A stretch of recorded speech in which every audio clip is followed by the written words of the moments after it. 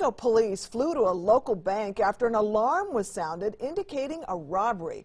This was not a drill, but it turns out it also was not a robbery. It turns out a 2-year-old child triggered the panic alarm at the Chase Bank off of Cohasset Road yesterday evening. Within minutes, multiple police cars were on scene. The culprit was found in the arms of his mom and dad, Chris and Megan Hines of Paradise. A little embarrassed, they say their son, Killian, was just being a curious 2-year-old.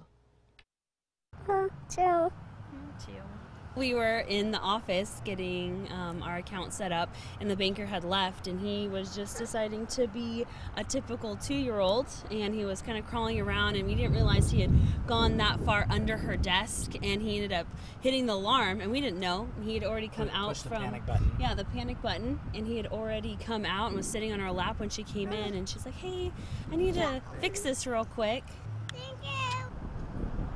After confirming with managers it was truly an accident. This Chase Bank branch opened just 3 weeks ago. How crazy is that? That is